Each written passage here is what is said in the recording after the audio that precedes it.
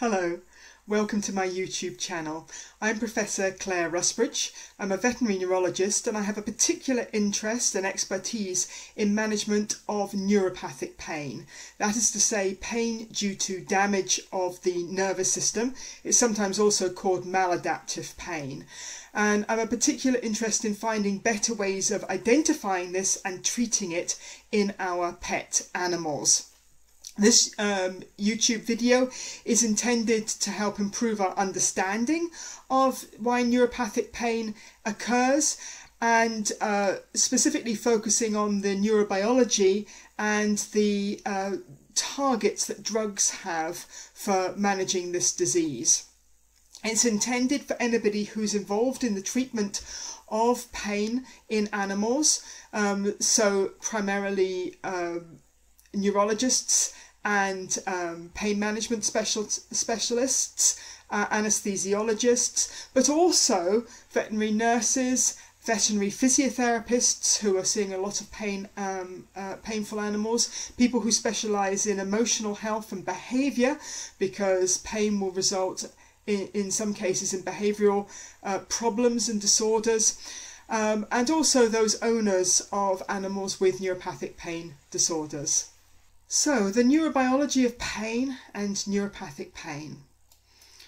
Well, what actually is pain? The International Association for the Study of Pain, the ISAP, defines pain as an unpleasant sensory and emotional experience. And it's important when we're talking about domestic animals, or any animal, to talk about the emotional side of things, because it's something that we humans are able to express, but animals may have great difficulty in communicating that. It's associated with actual or potential damage, or, and this is quite important, is described in terms of such damage. And again, this is a definition for humans. Animals cannot describe it.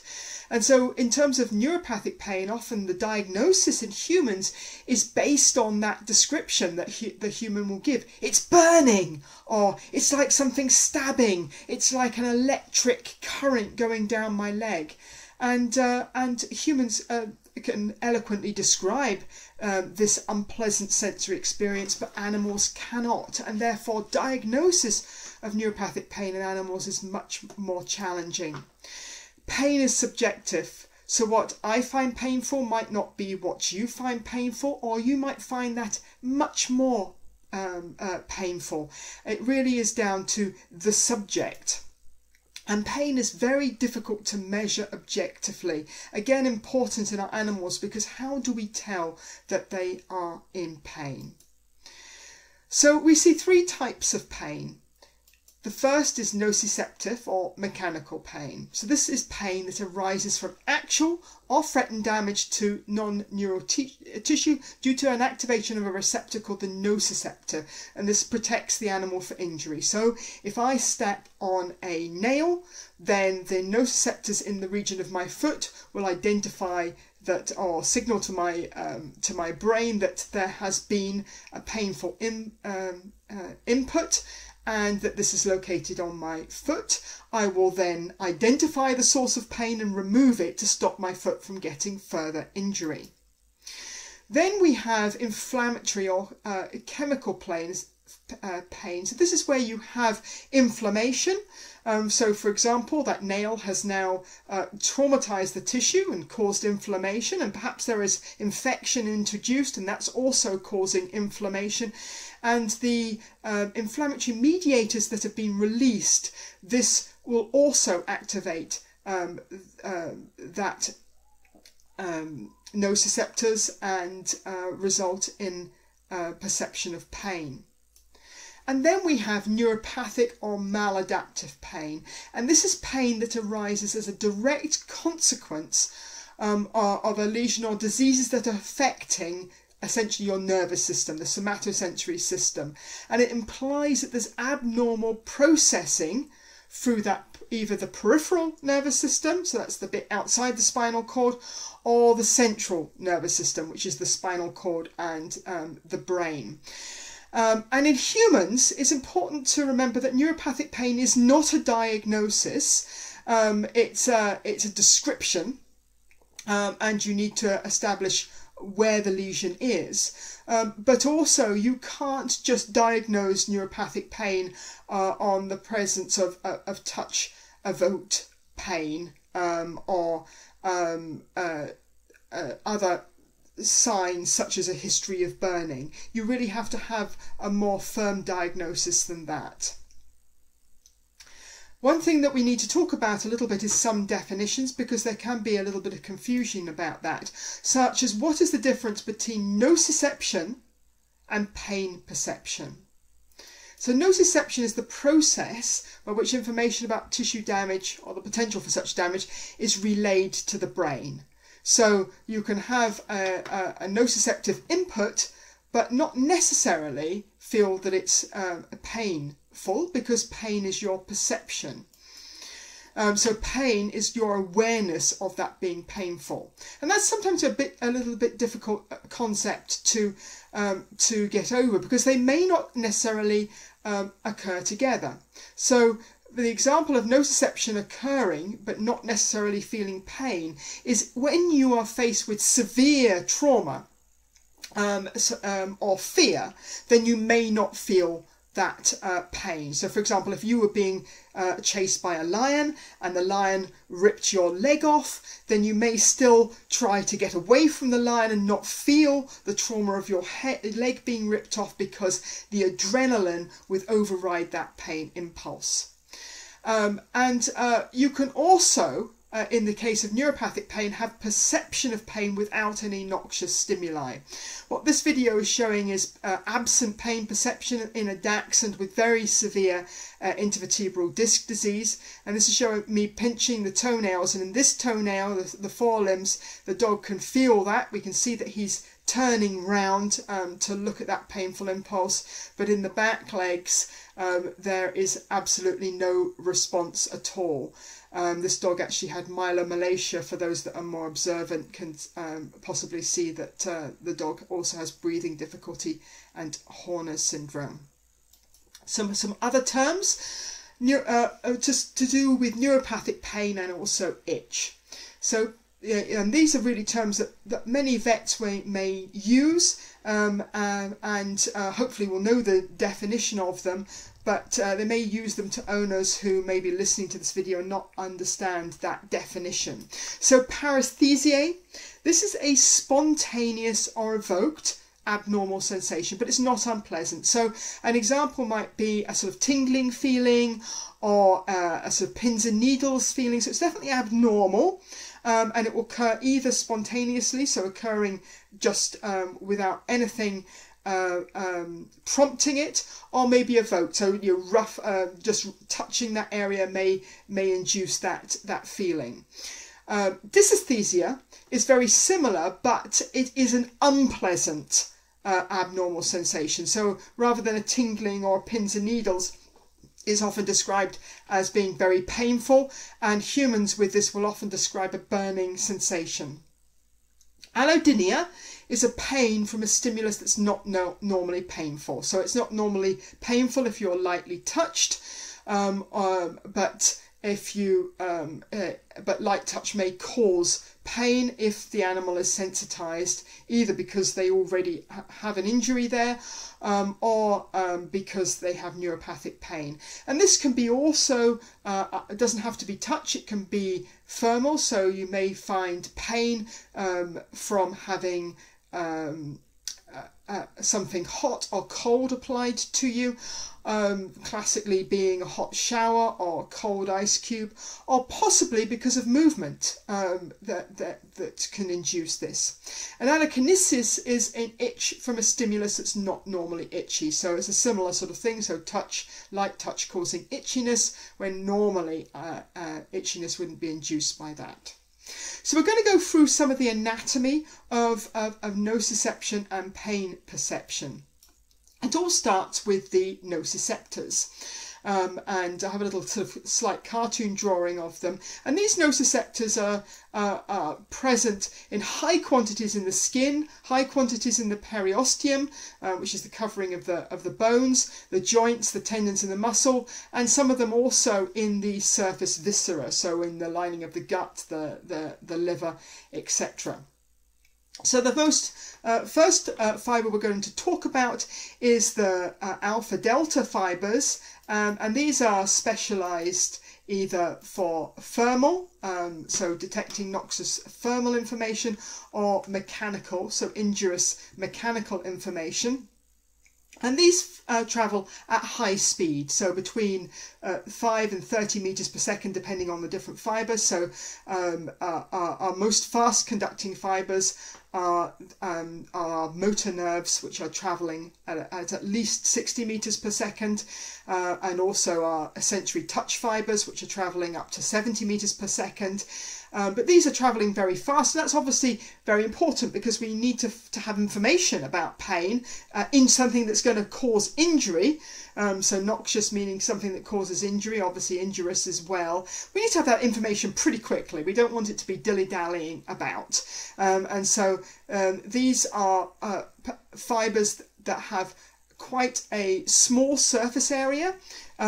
Also important so that you can rapidly distinguish where that noxious injury is coming from. So if it was a pin, for example, you would be able to, pardon the pun, pinpoint it really accurately based on these fibres which have a very small surface area. Then we have these C fibres. And these are activated when there is high intensity mechanical, chemical or thermal, both hot and cold stimuli. So they're doing pain, temperature, and also the specialised ones doing itch. It takes a lot to activate them, but once they're activated, they stay activated for some time, and they cover a large area. And so their distribution is much larger than these, and so it's much more difficult to pinpoint where the pain is coming from when you have activation of the C fibres, and they travel very slowly, and this is partly because they are unmyelinated, whereas the other fibres have myelin, this insulation. So what happens when you have an injury? So here we have a hammer hitting a thumb. And the first thing that happens is that you have those alpha-delta fibres and you experience a fast, sharp pain. So it occurs quickly, it's a sharp pain, you know where it is, and this is actually the afferent arm of the withdrawal reflex. So what would happen is that you would take away your thumb in response to that injury. It's a reflex.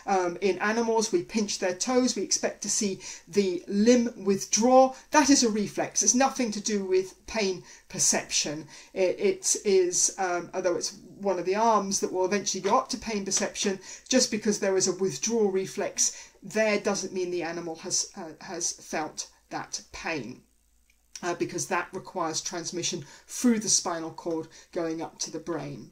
So this is very important for escape and survival, so to know that you're being injured and get away from it or withdraw that arm.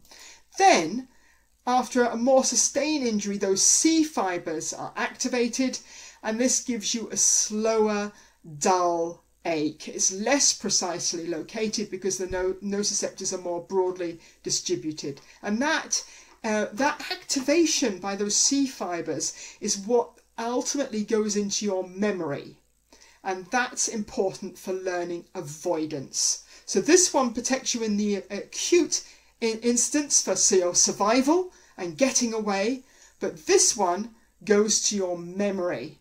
And that's obviously very important for our, well, for all animals, but with dogs and cats, for example, when they're injured, they will remember that context, which can have important bearing on learning. So the animal, for example, if they're hurt in a veterinary practice, will be likely to remember that hurt and try to avoid it in the future, because that is also important for their survival.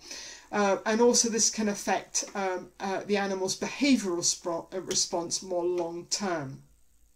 This is also important for peripheral hypersensitivity. So in the first instance, you have this primary area of hyperalgesia, for example, associated with a disc extrusion. But when the C fibers are activated, you get a secondary area that's beyond the injury. So if I was to touch here, the animal would also react even though the primary injury is here. So these are our nociceptors, and where do they go to? Well, they go to an area of the spinal cord called the dorsal horn. So they come in through the peripheral nerve, and the cell body for that peripheral nerve is in something called the dorsal nerve root ganglion that enters the nerve root area, and in particular the superficial layer of the dorsal horn receives those pain and itch impulses, and then they're transmitted and modified through further layers, and then that information is transmitted up to the central areas of the brain. In the human, a lot of those fibers will decussate and go up the spinothalamic tract.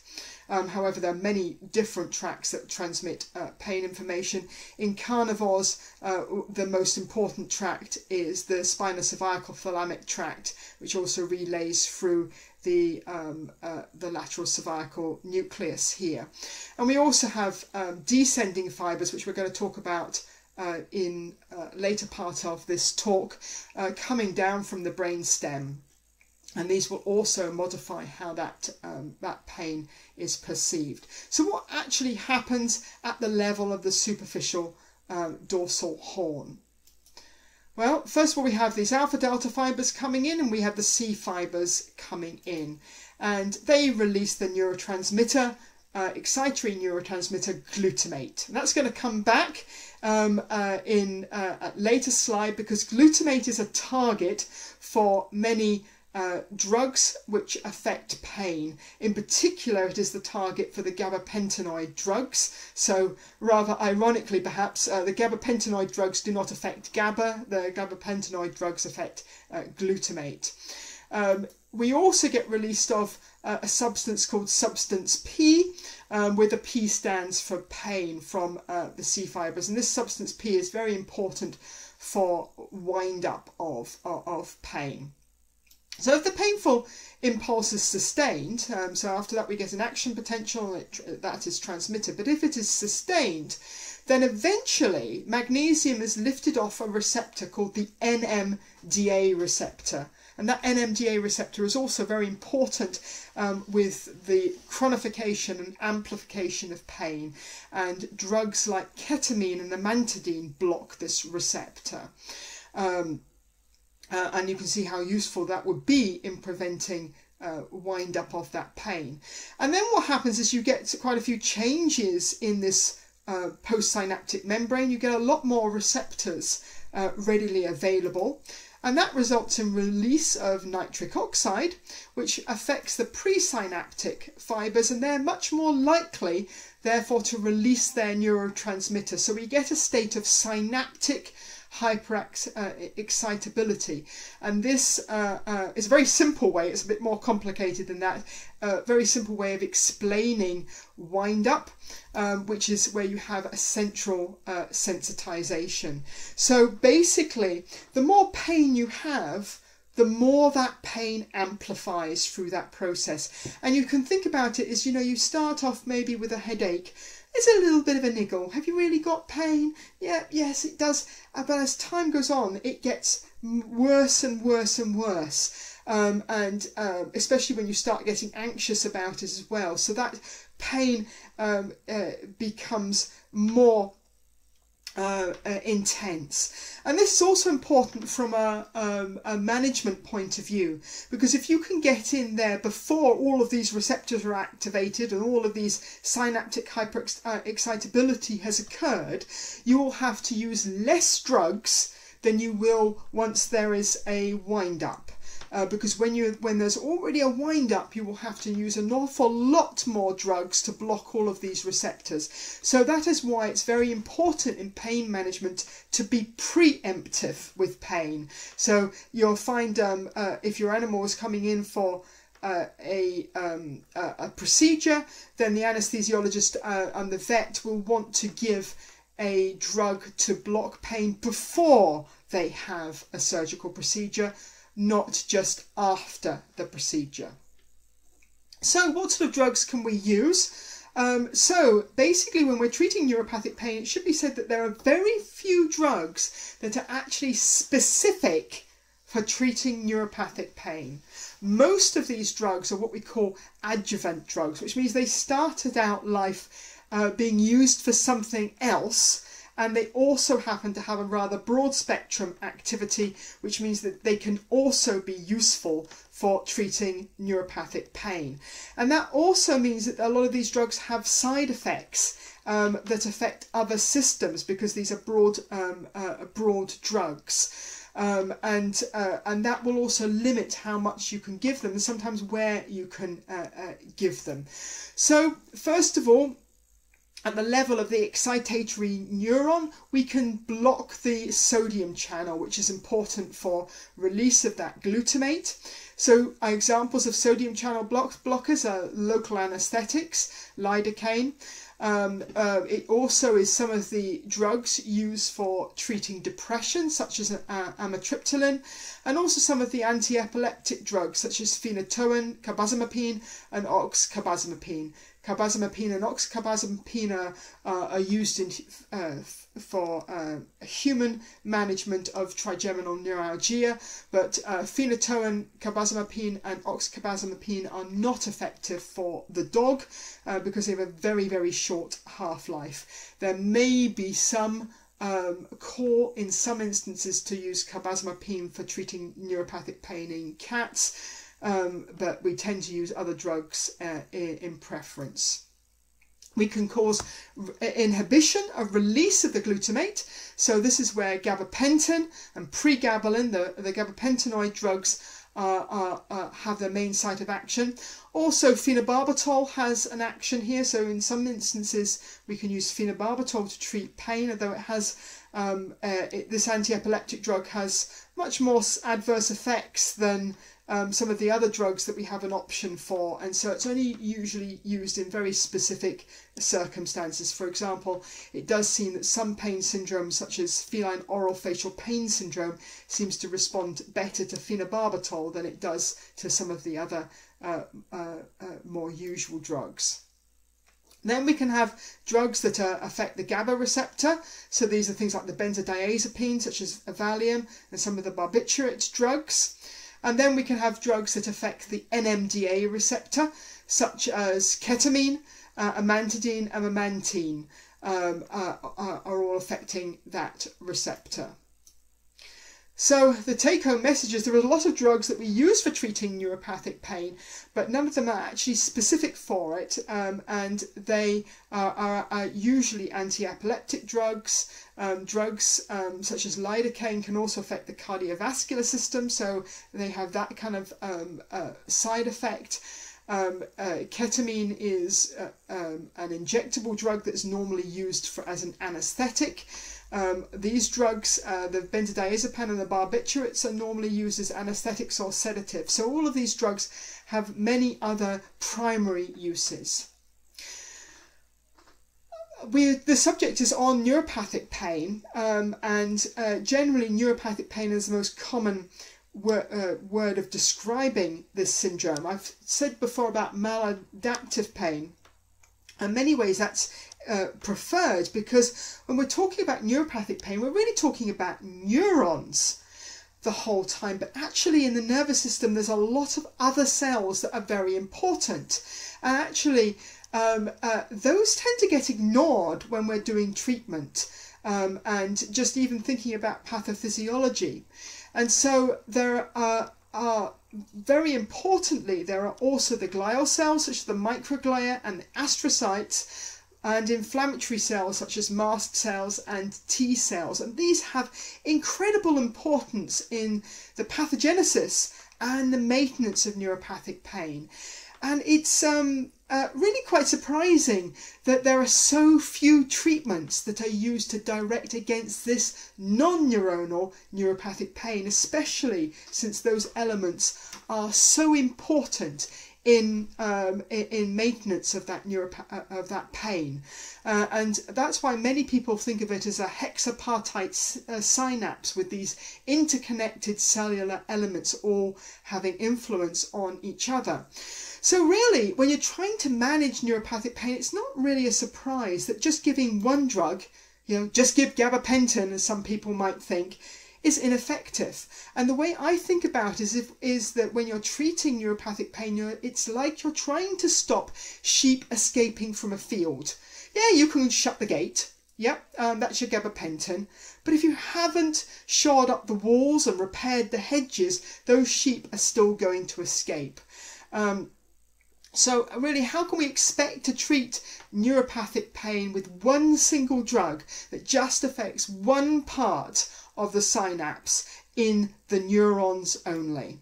And so we really should start to think about drugs that affect neuroinflammation, toll receptor, like receptor 4, and the cannabinoid receptors.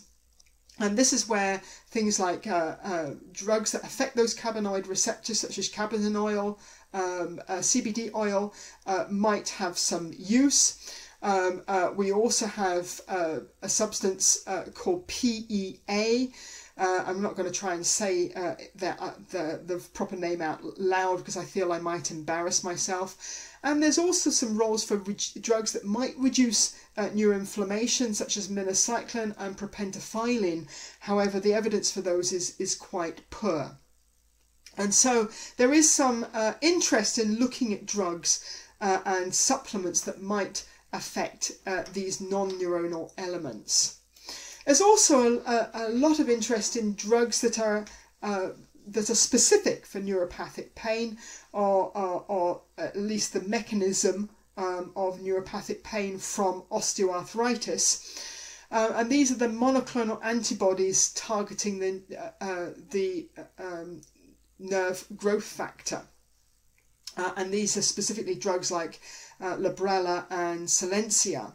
So what happens? Well, we have chronic pain, for example, osteoarthritis, and this will increase the nerve growth factor, which binds to something called tyrosine kinase on the nociceptor, and that travels to the dorsal nerve root ganglion, where it interferes with the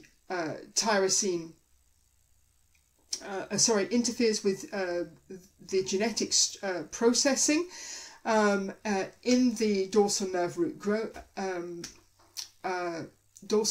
ganglion, and results basically in an upregulation of that dorsal nerve root ganglion and overexpression of substance P and calcitonin gene-related peptide, which is another neurotransmitter of pain, and that leads to central and peripheral sensitization. And what the monoclonal antibody targeting nerve growth factor does is it basically very specifically targets that mechanism and will reduce that overexpression. And so there's a lot of interest in these sort of very highly specific drugs, which are given by injection once monthly, for reducing that wind up that you get with chronic pain such as osteoarthritis. Other ways in which you can affect pain is by the descending control that comes down from the brain, specifically from brainstem neurons, such as serotonin that is coming down from the nucleus raphe magnus in the brainstem, noradrenaline, which has a centre in the locus ceruleus and the medulla. So for example, drugs that affect noradrenaline are drugs like dexmedetomidine, or dexdomitor as it's marketed, which is a sedative, but it's I find it an extremely useful sedative for reducing pain during surgical procedures. Serotonin, we have various drugs which will affect serotonin, such as the selective serotonin reuptake inhibitors. Actually fairly disappointing in how effective they are for pain relief in animals, but there are some specific drugs which are used now in humans. And of course, this is another very important descending controllers from the opioids, either the natural opioids such as the endorphins, and also substances which we give to reduce pain such as methadone and morphine. And these have a site of action, actually widespread in the nervous system, but particularly in the periaqueductal, grey matter in the brainstem and the dorsal horn. So these are all potential drug action sites which will be important for managing pain. However, one other concept I'd like you to think about is the brain and pain perception. So how you perceive pain is down to a very complex circuitry in the cortex, so-called corticolimbic circuitry, which some people refer to as the pain matrix. This is a very, very complex set of circuits through very widespread areas. Some of the most important are the amygdala. So it's very important for consolidating the emotional memory of events. So when you have an animal that has an injury, this will be encoded in their memory, and that memory will become extremely strong. To give you an example, I had a dog once that was investigating some horses in a field, and she touched her nose on the through the fence. She touched her nose on the electric cable that was being used to keep those horses from leaning against their nice wooden fence. This obviously caused her, this gave her electric shock, caused her a great deal of pain. She screamed the place down, as you might expect. It was a fairly short-lived pain, but years later we visited the same place and there was no horses, there was no fence left, and she crawled on her belly round the entire perimeter of that field. It had obviously evoked such a strong memory in that dog of that painful impulse. So remember, pain is a protective, it is something that we perceive to protect ourselves from injury.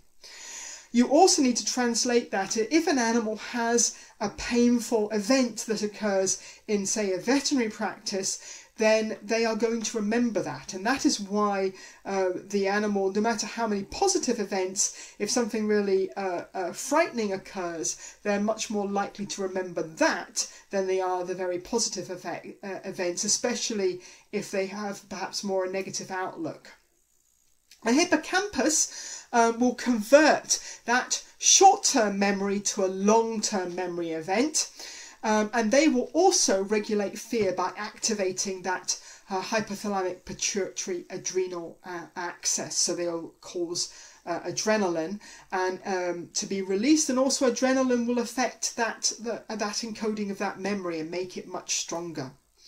And then we have the prefrontal cortex and the cranial cingulate gyrus, and that receives all that the visual, auditory and emotive inputs, and that's involved in your planning of your complex cognitive behaviour, your personality, your expression, your decision making, and moderating your social behaviour. So if you have a painful event and a painful memory, that will be transmitted to how you behave. Take-home points, it's connected to that hypothalamic pituitary adrenal axis, so fear will influence it, and it will influence your fear. So this will affect your decision making, your emotional regulation and your memory. So it is this circuitry is your modulator for your acute pain, but it's actually critical for the chronification of pain. So when you have chronic pain, you have changes in that circuitry. Not so your chronic osteoarthritis is not just affecting your joints, not just affecting your dorsal nerve root ganglion, not just affecting your overexpression of substance P in the spinal cord, but it is affecting your corticolimbic circuitry and all of your planning for your cognitive behavioural behaviour, your personality and your memory. Now, those of you who suffer from a painful disease will know how it affects your memory. You know, when you've got a headache, you can't concentrate on anything, can you? It's very difficult to study. It's very difficult to learn things because that pain takes away from all of those resources. So we have to bear in mind that that is also happening in animals. And we also have to bear in mind that there is a functional overlap between this circuitry, which is involved in our behaviour, and in our pain regulation.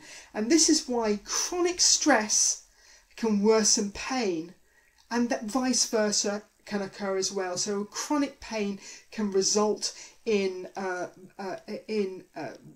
mental health disorders such as anxiety and behavioural disorders in dogs. So it all is very complex. When we're talking about the pain matrix, we can simplify it by thinking of it as in 3 different contexts. So first of all, we have a sensory discriminative dimension. So this gives us the localization and the severity of pain. So I come and stamp on this tack.